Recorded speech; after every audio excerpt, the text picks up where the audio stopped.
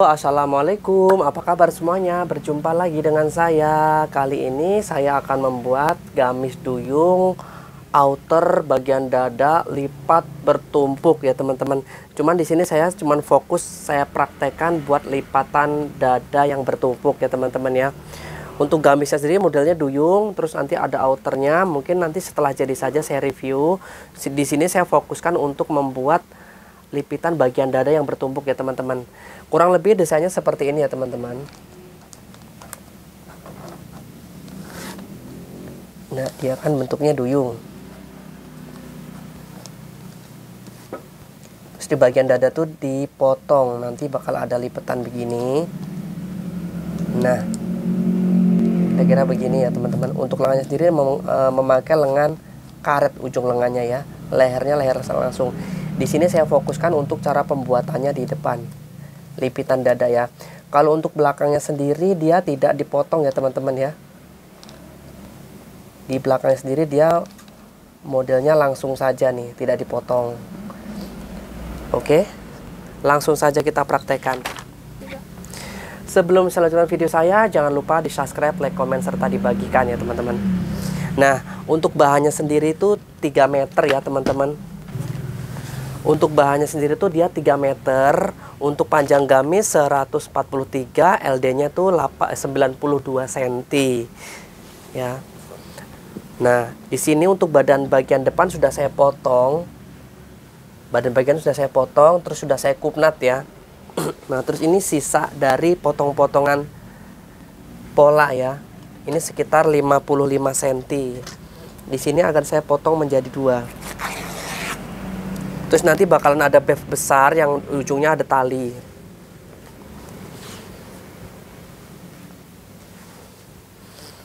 Nah, jadi kita tinggal tumpuk ini aja teman-teman ya. Nah, seperti ini. Cuman di sini yang bagian dalam itu sebelah kiri. Nah, kira-kira seperti ini ya. Di sini sekitar di luarnya sih, kan nanti bakal ada jahitan nih buat leher Shanghai langsungnya.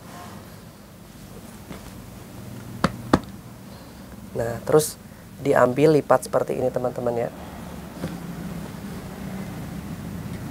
Kedalaman sekitar 4 sentian. Nah, dia tuh hanya ada 3 saja ya teman-teman ya. 3 saja, untuk kedalamannya 5 sentian. Untuk batas kesininya sampai batas kupnat saja ya teman-teman. Lalu yang satunya lagi ini sama.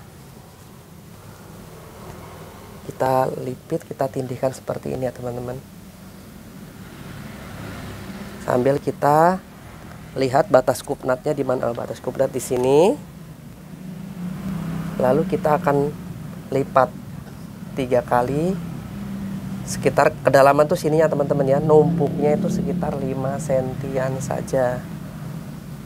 Nah, kira-kira seperti ini teman-teman. Nanti lehernya leher Shanghai.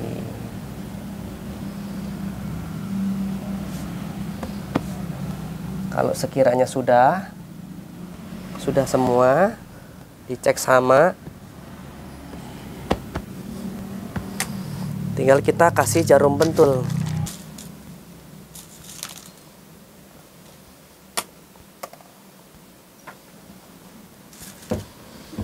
Kira-kira seperti ini ya teman-teman ya.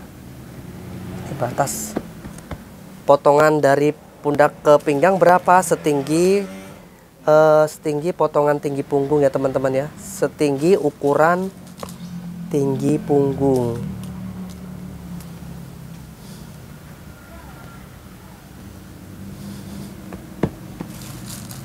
Nah, ini juga kita pentulin, nanti bakalan kita gunting dari sisa-sisa bahannya ini.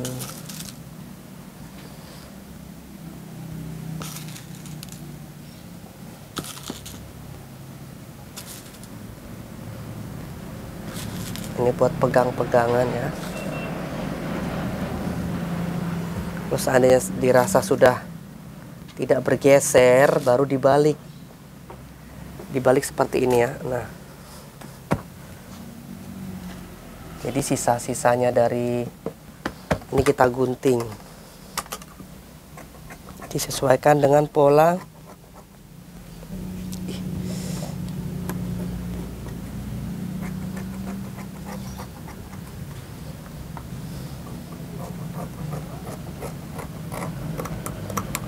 hati-hati nabrak pentul. Nah ini kan nabrak pentul nih. Ini saya gesernya ke sini saja teman-teman ya. Saya potongnya saya lebihin, nanti tinggal saya jahit, baru saya gunting, saya ratakan karena dia nabrak jarum pentul.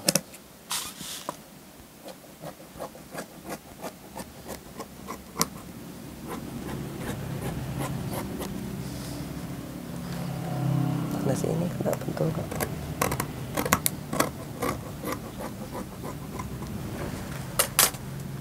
Kira-kira seperti ini hasilnya ya. Tuh. Nanti di bagian pinggang bakal ada beef gede, tapi dia terpisah ya teman-teman ya.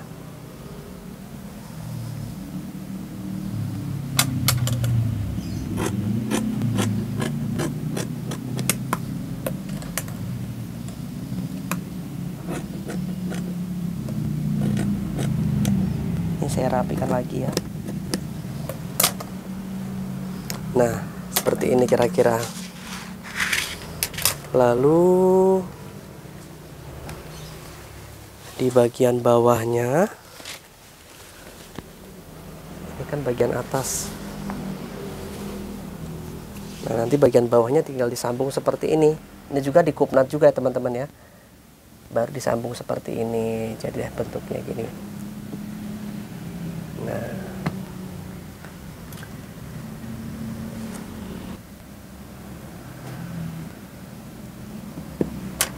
Nah ini yang bagian pundaknya tadi yang belum rapi, dirapikan kembali. Yang sebelah sini juga sama, digeser-geser jarum pentulnya.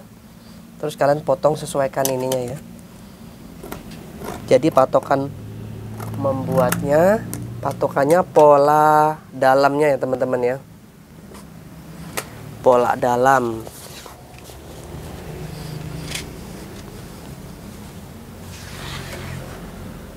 Nah ini badan belakangnya nanti tinggal kita jahit. Nanti kalau ada waktu kita review ya. Nah nantinya tuh di bagian sini memang tidak dijahit ya teman-teman. Jadi memang kayak kebuka-buka gitu sih ya. Memang modelnya seperti itu teman-teman. Oke teman-teman, mungkin itu tadi cara pembuatan lipitan bagian dada yang bertumpuk. Semoga bermanfaat. Sampai berjumpa lagi di lain waktu. Sampai berjumpa lagi di video berikutnya. Yang belum subscribe boleh subscribe, karena subscribe itu gratis. Kalau yang mau melihat IG saya, IG-nya tuh sama saja teman-teman, puttrabusana gitu. Cuman dia tidak pakai 1985. Nah di situ kalau teman-teman mau melihat hasil-hasil jahitan, monggo silahkan. Kalau mau follow juga boleh.